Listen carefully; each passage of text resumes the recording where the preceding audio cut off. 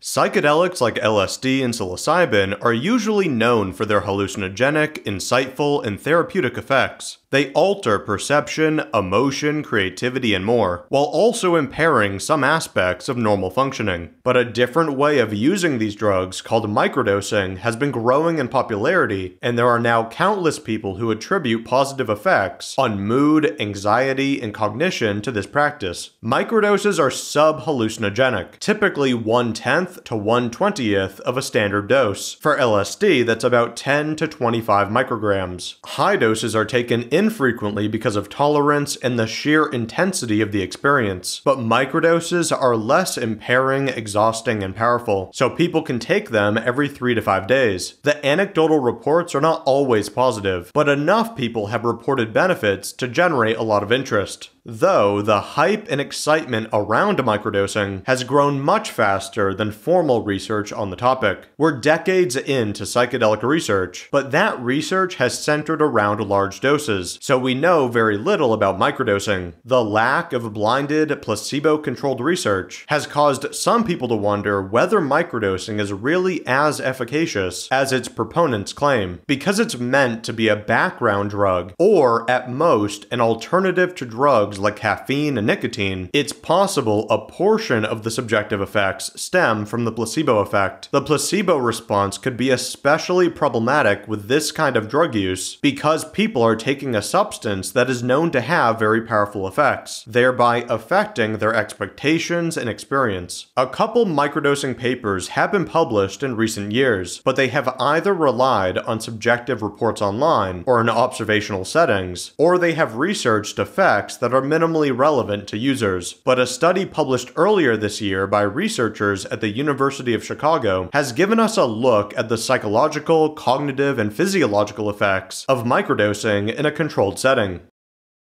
A recent review of the microdosing literature found 4 scientific papers in which users reported benefits like improved mood, energy, and cognition, along with greater open-mindedness and a reduction in negative attitudes. An uncontrolled study of 900 people recruited through social media found microdosing was correlated with greater open-mindedness, reduced negative emotionality, reduced incidence of dysfunctional attitudes, and increased creativity. Among the microdosers in that study, 65% used LSD and 28% used psilocybin. One of the only controlled studies revealed an effect on time perception, but that's fairly irrelevant for most people who are curious about microdosing. There have been more studies using animals, where small doses of drugs like DMT and psilocin show promise in improving mood and anxiety, but it's not clear whether the more substantial benefits of high-dose experiences can be replicated with small, frequent doses, and there are some conflicting results, such as research showing animals are more anxious on a low dose of DMT, and that chronic DMT microdosing might have a negative effect on metabolism. One of the exciting possibilities is that sub-hallucinogenic doses will improve learning and flexibility in one's thinking, helping to overcome rigid thought patterns. But evaluating that hypothetical effect is difficult. As of 2019, thousands of anecdotes support microdosing being relatively low risk and potentially useful, but we know very little about how frequent dosing affects the body, given that's not how psychedelics have historically been used, so I think caution is certainly warranted. Though microdosing is intended to be something you can integrate into your daily life, it should not be combined with driving and other activities that require a high level of functioning to keep yourself and others safe, because we do not know how strong its potential impairment is, and some people do experience cognitive and perceptual disturbances either due to accidentally using too much or because of a personal sensitivity to impairing effects. It cannot be considered safe to drive.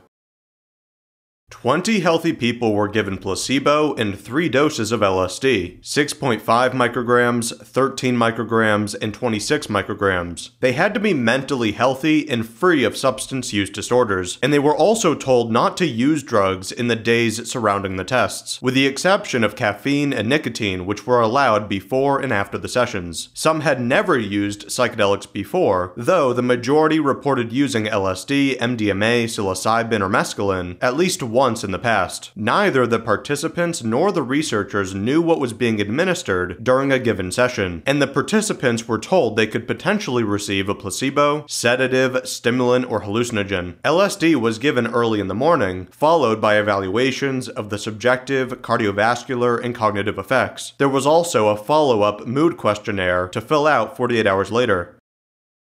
The microdoses could be felt at 13 and 26 micrograms, but not at 6.5. And at 13 micrograms, the effects were fairly unremarkable based on responses to a questionnaire looking at different types of drug effects, namely those akin to amphetamine, morphine, LSD, or sedatives. The 13 microgram dose caused no significant change on any of those scales, while 26 micrograms did yield a significant response on the LSD scale. Similar results were seen on the Profile of Mood States questionnaire, which consisted of 72 questions related to sensations of anxiety, depression, anger, vigor, fatigue, confusion, friendliness, and elation. No effects occurred at 6.5 and 13 micrograms, and the only major effect with 26 micrograms was an increase in ratings of vigor, with a lack of effects on measures of elation, depression, anger, fatigue, and confusion. On the Altered States of Consciousness questionnaire, which is a common way to capture sensations associated with psychedelic and mystical experiences, no effects were observed at 6.5 micrograms. But at the higher doses, there were dose-dependent increases on the experiences of unity, blissful state, impaired control and cognition, and changed meaning of percepts measures. Trends towards an increase in scores for spiritual experience, insightfulness, and complex imagery were seen, but those did not reach significance. And there was also no effect on the disembodiment, anxiety, elementary imagery, or audio-visual synesthesia measures. During the experiment, the participants were asked to guess which kind of drug they had received, and their responses demonstrate how the feeling of a microdose can be hard to pin down. For example, at 6.5 micrograms, 0 people said hallucinogen, 9 said placebo, and the rest said stimulant, sedative, opioid, or cannabinoid. A couple people correctly guessed hallucinogen at 13 micrograms, but 9 still said placebo, and a few others said stimulant or sedative. And even at 26 micrograms, only 6 said hallucinogen, while 6 said stimulant, 2 said sedative, 3 said cannabinoid, 1 said opioid, and 2 said placebo. Based on these responses, there is a perceptible effect at common microdoses, but the effects are not clearly defined like they would be at recreational doses, though most people do end up feeling like they are in some way energized, activated, or altered in a psychedelic-like way, especially at 26 micrograms. A dual NBAC test and a digit symbol substitution test were used to evaluate changes in working memory and cognition. With the dual NBAC, people are shown shapes or letters for a few seconds, and then they must respond when they see the same shape or letter a certain number of stimuli in the future. No LSD microdose caused any significant improvement on working memory in this test. Performance on the digit symbol substitution test relies upon visual spatial ability, response time, and attention. Participants are given 9 keys with symbols corresponding to the numbers 1 through 9, and when shown a series of numbers, they must enter the corresponding symbols. So the outcome measure is how many correct symbols are provided in a 90-second period. Again, LSD caused no improvement on this test. Real-world applications of cognition are much different than these lab tests. So although microdosing did not have a measurable cognitive enhancing effect, we cannot dismiss anecdotes about improved performance in day-to-day life or in particular real-world tasks. But I think these findings should make us a little more skeptical of cognitive enhancement claims, especially considering how inadequate we can be at judging our own performance. In addition to the placebo effect, real changes in mood or energy can make people think their cognition has improved when it hasn't, and that's why more objective measures of cognitive ability are helpful. Moving to creativity, no benefit was observed on the Remote Associates test, in which convergent thinking is tested by showing people 3 words and having them come up with a related word. Emotional effects were tested with the Emotional Images task, where subjects rate images that have a positive, negative, or neutral valence. The researchers thought microdosing would cause people to identify more images as positive, considering people report beneficial effects on mood, and a happy mental state can correlate with perceiving people or things in a more positive light. However, no effects were observed at 6.5 or 13 micrograms, and at 26 micrograms there was a trend towards a small small decrease in positive ratings. But overall, it seems that LSD microdosing had little to no impairing effect on creativity or one's ability to interpret emotions. All doses had a largely benign effect on physical measures. No dose affected temperature or heart rate, while a modest increase in systolic blood pressure was seen with 13 and 26 micrograms, and an increase in diastolic blood pressure occurred at 26 micrograms. Going by the 11 people who completed all of the 48-hour follow-ups, microdosing had no significant effect on mood a couple days after the sessions.